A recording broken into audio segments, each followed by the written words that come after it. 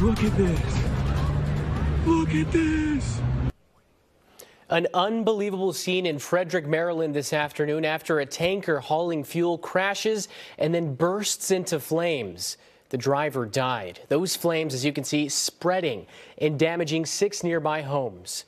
I'm Mauricio Casillas. Thanks for joining us. We have team coverage of this breaking news story. Brad Freitas will take us above the scene in Chopper 4. Solangi Sosa is gathering reaction from homeowners, but we begin this evening with the latest details on how exactly this all unfolded. With News 4's Derrick Ward, he joins us live in Frederick. Derrick, what have you learned?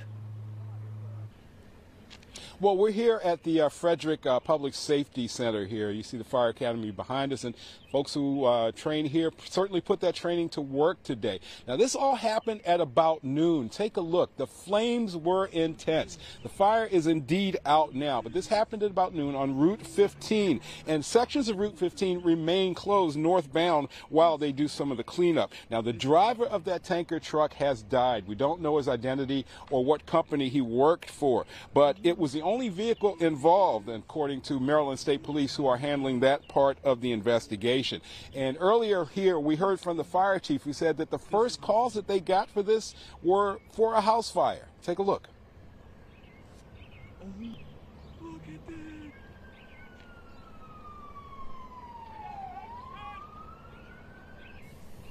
Within minutes, they began receiving multiple emergency calls for a vehicle explosion along Route 15 in the area of Rosemont Avenue and Schley Avenue. The Frederick County Division of Fire and Rescue Services units arrived on the scene within minutes to confirm one tanker truck hauling flammable liquid completely engulfed in flames with extension to 3 homes and 3 automobiles in the 500 block of Apple Avenue. There were rumors of some of this material ending up in the city's sanitary sewer system, and we had no breach of the sanitary sewer system. Now, the mayor adds that his thoughts are with the family of that driver who died and with those families who were displaced. He says that Frederick's drinking water is indeed safe, though they will do some environmental monitoring of streams and waterways around there because they're not quite sure what the liquid was that was in that tanker or how much it was in there, whether it was diesel or gasoline. But there was no structured evacuation of that neighborhood, we're told as well, because the fire chief said by the time they got there, people who were in harm's way had evacuated themselves. Now, we do have a bit of an update from what we heard from the chief earlier. There were 6 homes that were damaged and 5 vehicles that were also damaged in that neighborhood from the fire. At least one of those homes has to be evacuated. The people cannot return. The others suffered some damage like melted siding and things like that. But the investigation still continues. And again, you're going to run into some traffic problems on northbound Route 15 through that area while they get that area cleaned up and continue their investigation. We are live in Frederick. Derrick Ward, News 4. Back to you. Derrick, thank you. The images of this crash are dramatic, but the people who live near the crash scene, they found themselves in the middle of their own life or death drama this afternoon. Our team coverage continues now with Solangi Sosa, who's in the neighborhood. Solangi, what can you tell us? Mauricio, fire authorities tells us that they were able to contain this fire in about 40 minutes. However, the flames did reach to homes and 6 vehicles. 6 of those homes were damaged. One house suffered extensive damage.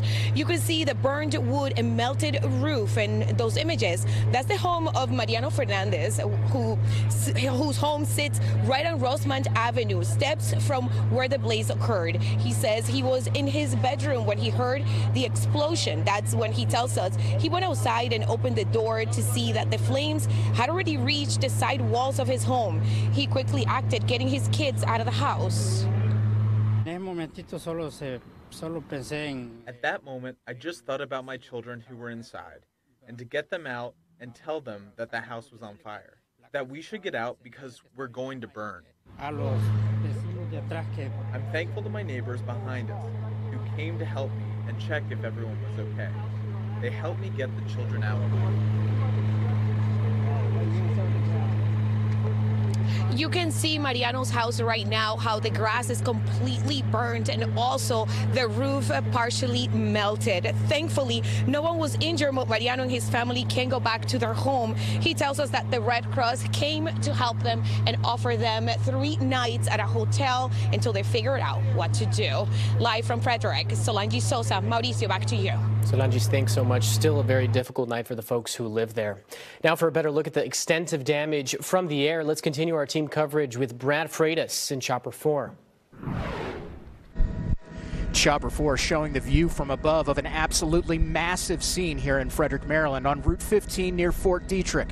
You can see just how large of an area that fire ignited, the charred remains of the truck and surrounding brush, as well as several homes beyond the tree line showing devastating roof and siding damage from the blaze that multiple counties responded to battle.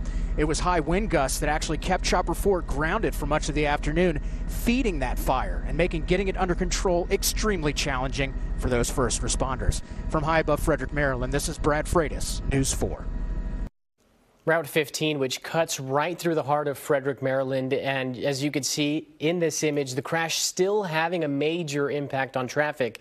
At the height of the crash, traffic was backed up for miles. Right now, we can tell you that part of northbound Route 15 is shut down, and officials say it'll remain closed for an extended period of time for the investigation as well as all that cleanup.